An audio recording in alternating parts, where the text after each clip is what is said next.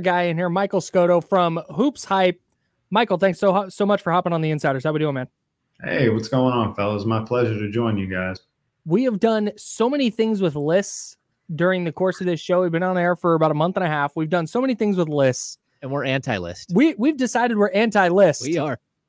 We just, okay. but in the sense that and you just recently did your survey of front office members, and you put together answers from this survey.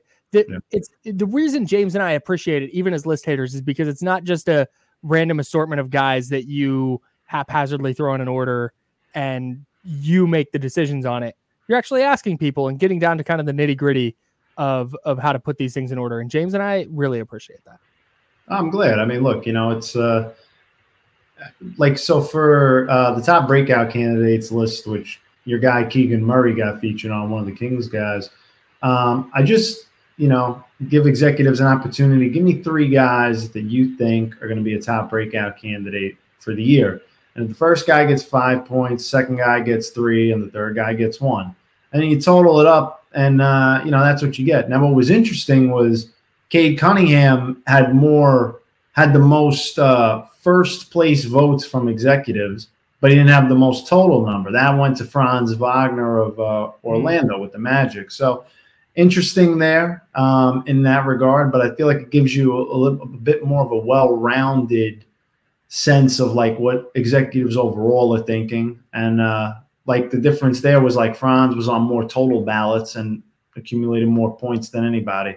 So there's different ways to move up on the list, but one executive did put Keegan Murray as his personal top choice to be the top breakout candidate. So everybody has a different opinion. It's fascinating to see and compile all of it. Yeah, see, that's the biggest thing. I think compile all of it. You do a really good job of looking at things objectively, giving a question out to people who are in the know, and then building something that looks structured and reasonable. Again, we're looking at things like the ESPN Top 100 and just the arbitrary putting Domantas Sabonis and De'Aaron Fox next to each other no matter what, because they can't choose, to put them separately, or that they'll put Tyrese Halliburton at number 21, one spot before both of them. And you're just thinking, is that really how your voting went? That he just randomly ended up right next to them. So what I appreciate about your list is that you're really like looking at players like Keegan and like, how can they get there? How can they get there? And giving like some people who should know these things about how they would gauge him. When you did you get any feedback while you were doing this about why people might think that Keegan Murray is in line for a breakout candidacy? Well, from the one exec that told me he had him as his top breakout candidate, he thought he could have a ceiling of being at best Sacramento's second best scorer, which I respectfully, when we were going back and forth, I didn't agree with. I think the train is running through the 2 All-NBA guys and Domantas Sabonis and De'Aaron Fox, and that Keegan, I think there's room for his scoring to go up. And I mean, he could stay a 40% three-point shooter, which is really his best calling card right now as a youngster in the league. If he's going to score more, who's taking a step back? Is it Harrison Barnes? I just don't think it's the top, the 2 All-NBA guys coming off of last year. Those are your go-to guys, and those are your horses. So to me, that was what I was saying was I think he's going to take a step forward. I just think his ceiling is going to be capped at this point because they brought back Barnes, Malik Monk and Kevin Huerter return. These are all guys that can score on a nightly basis. And it's one of the reasons why Mike Brown has one of the best offenses in the league. But what's good about Keegan is as a rookie, he's an older guy a little bit, played a couple of years in college, and he knows his role, and he does it effectively as kind of that stretch forward for Sacramento to make the offense click. Is there any concern for you, as we talked to Michael Scotto from Hoops Hype, is there any concern to you that could potentially cap Keegan Murray's ceiling long-term? Well, I think eventually he's going to be a guy that can score maybe in the high teens on a really good top 4 caliber team in the West. Maybe Barnes takes a step back. Maybe they trade Barnes down the line. Again, that's just an opinion. I know the aggregators will eat that up. But you never know. Like if they need some financial flexibility, but I think Keegan's got room to grow. I think for him, the growth though is, he's a pretty good 3-point shooter as it is. It's just getting more shots. And I think defensively, maybe increasing his rebounding a little bit for Sacramento to make him a more overall well-rounded player, which is something I'm sure he wants to do. But those would be my areas of improvement for him going into this season with the expectations that Sacramento has to build off of last year when they ended the playoff drought. We are talking to Michael Scotto here on the Insiders, of course, from Hoops Hype. Michael, you wrote this really intriguing article about the top 50 players, the highest, I guess, grossing NBA players in history who have not made an all-star team. And first of all, I think it's a great concept because this is something you can track. And like we talk about lists in a negative way, but this is something where you literally are just going down and showing how much guys have made. Was there any like crazy surprises to you? I mean, again, Tobias Harris, by the time he's done with this season, will have made $250 million in the NBA without ever making an all-star team. Harrison Barnes will probably finish in the top 2 or 3 all time as of right now, players who have not made an all-star team as far as how much they've made. But was there anything that stood out to you when you're doing your compiling your research for this? Sure. I think, the first thing would be some of these guys are really good, and I was surprised they didn't make an all-star team. But, like by the end of his career, Danilo Gallinari can also eclipse potentially the $200 million grossing mark.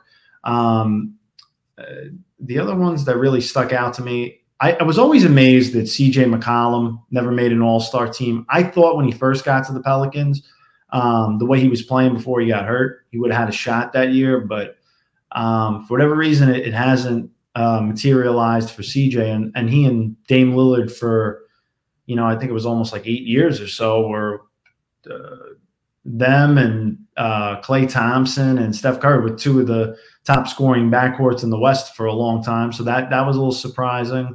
You mentioned Harrison Barnes. Harrison Barnes was a guy that coming out of high school and going to North Carolina had so much hype around his game, and he's become a solid starting caliber player. But I think the ceiling that he had, that many thought that he had when he was a youngster in high school and maybe at the start of Carolina, it didn't materialize, but he still had a great career overall. Other guys that stuck out to me, I think Al Jefferson stuck out to me a little bit because he was a guy that averaged 20 and 10. And the crazy thing about Al that I don't think people realize, he earned an All-NBA selection, but he wasn't an all-star one year. I know he played on bad teams, but that was interesting to me, the discrepancy of, you made an All-NBA team, but you didn't make an all-star team. So filtering that out, I thought was interesting. And, a lot of the financial tracking, thankfully, was helped in large part to our Hoops Hype salary database, which goes back many years. And I think the interesting thing is you look at this list now, give it a few years when the cap goes up, these numbers are going to seem minuscule comparatively. So, I think the lesson here is we all chose the wrong profession. We should have been NBA pro basketball players. I think that's what the lesson is here. A lot of GMs and former players tell me that. They're like, what, you didn't play? Yeah. I thought for sure. No, we're talking about Michael Scotto from Hoops Hype. You mentioned a couple answers ago, you were talking about how there are expectations now for the Kings. Yeah. They have snapped their playoff drought. What's your expectation for Sacramento this year? Just your personal one. I mean, I think certainly if they hit their ceiling, they could be a top 4 team in the West. I think one thing that's of note from last year, for the majority of the season, they were pretty healthy. Mm-hmm. That's not always a given in the NBA, and incremental linear growth in the NBA does not always happen. I think for Sacramento, they took good strides last year. I like how Mike Brown, their coach, is embracing trying to put almost like championship expectations for them. I don't know if they're there, but I can certainly see them doing better than they did last year, I think. The thing about the West that's interesting, by the time you get to the end of the regular season, it's all about the standings that are separated by, I don't know, a game, two. And it's all matchup driven. If you get a bad matchup, like look at the East, for example. Miami had to be one of the toughest 8 seeds, and look how far they went. So to me, it's all about matchups, especially in the West where it's so contentious and teams are pretty evenly dispersed throughout the conference. I think Keegan Murray's growth is going to play a huge part in that. Can they get some new contributions from Sasha and some of the guys that are returning? Malik Monk was good for them last year. I really don't know how much more Sabonis and Fox can take another step, because they were already all NBA guys. So the growth is going to have to come, in my opinion, from Keegan Murray, continued maybe a little bit of step, maybe in efficiency from Harrison Barnes. But overall, continuity and chemistry-wise, they have a shot to certainly advance past the first round further than they did last year. And I really think make potential noise in the Western Conference as long as they stay healthy, knock on wood. All right, we are talking to Michael Scotto from Hoops Hype. Hey, we can't keep you all day. You got a game to get to, right? I am. I'm going to the Brooklyn Nets game coming up for preseason. Since I'm based in Brooklyn, so I'm usually going to a lot of the Knicks and the Nets home games, which it's cool to have 2 teams here, but certainly today will be interesting for sure. Yeah, interesting. They're playing what is it, Ra'anana, which is Maccabi, excuse me. Oh, is that you there? Okay, yeah, it's got someone else for them tonight on where I'm looking at. But there's heightened security. It might be a little bit of a strange night to you with all that's going on in Israel and everything else. So be safe out there. But also, is there anything that you're looking forward to in this game? It's always interesting to me to see any team that's coming from another league going up against an NBA team. This is like an open tryout basically for all those guys, and I expect them to play hard. For the Nets in particular, a couple things. I mean, one, I think Nick Claxton is one of the rising centers in the league, and he is going to get paid in the summer of 2024. When I asked Spencer Dinwiddie about it at Media Day, he said he thinks he could be a $100 million player potentially. Dang. And whoa. Given the money that Jared Allen got a couple of years ago, was I think it was what, 5 for $100 or something like that. Could that be in Nick Claxton's future with the way the cap is going up? Time will tell, but he felt robbed of not being an all defensive team selection last year. So I'm curious to see that. I think Ben Simmons looks healthy. Watching him last year looked like a guy that was laboring a little bit, especially on a dunk. He could barely last year, I feel, get over the rim at certain points. And this year, the explosion is there. He even took a mid-range shot during a game, which, for people, whoa. And I've seen him in pregame warm up and shoot corner threes. It would not shock me if on a leap year he pulled one out for Brooklyn and pulled a corner three maybe, but occasionally, not a lot. But his explosion looks to be back. And I think for Mikal Bridges, if he hits his ceiling this year, this could be a guy. If you look at the numbers last year when he was around 25, 5 and 5 or so, maybe less with the assists, excuse me, but his efficiency with Brooklyn was kind of staggering considering the volume and the usage rate that went up after the trade from Phoenix. I think Mikal Bridges, depending on where the Nets finish by the time All-Star voting takes place, I think Mikal Bridges has a chance to be an All-Star for the first time. And he's been an all-defensive guy before. He wants to get back to that. So I'm looking for that. And lastly, Spencer Dinwiddie in a contract year. playing off the ball with Ben Simmons. I'm looking forward to that because he did it with Luka Doncic in Dallas. And I think, this team reminds me a little bit in different aspects of the Kenny Atkinson era Nets when they were the 6th seed.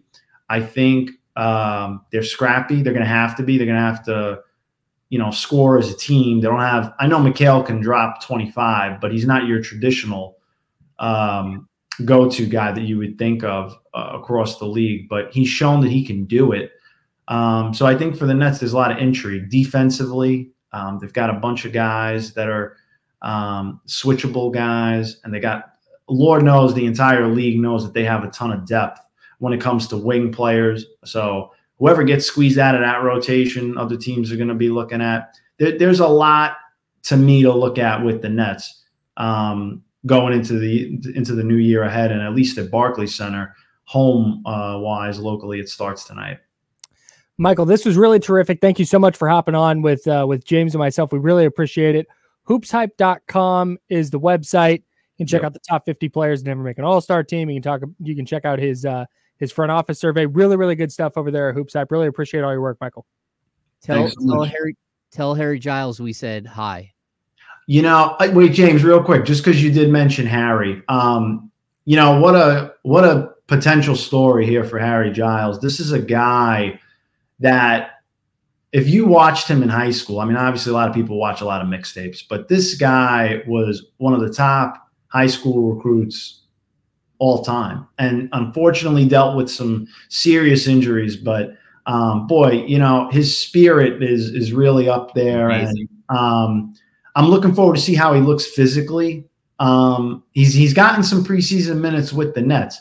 Day'Ron Sharpe, the last game, got hurt. So, maybe it'll give him an opportunity to have an expanded chance to make the roster. He's fighting with guys like Darius Baisley and also Trendon Watford, who played for Portland. I'm sure you guys saw him out on the West Coast a little bit last year. So Harry's a good kid, and, looking forward to seeing what he can bring. And it would be a nice comeback story if he can make the vision a reality and make the Brooklyn Nets this year. I agree. Fingers crossed. Fingers crossed. I'd love to see that for him. Michael, thank you so much, man. You got it, fellas. Thanks. My pleasure.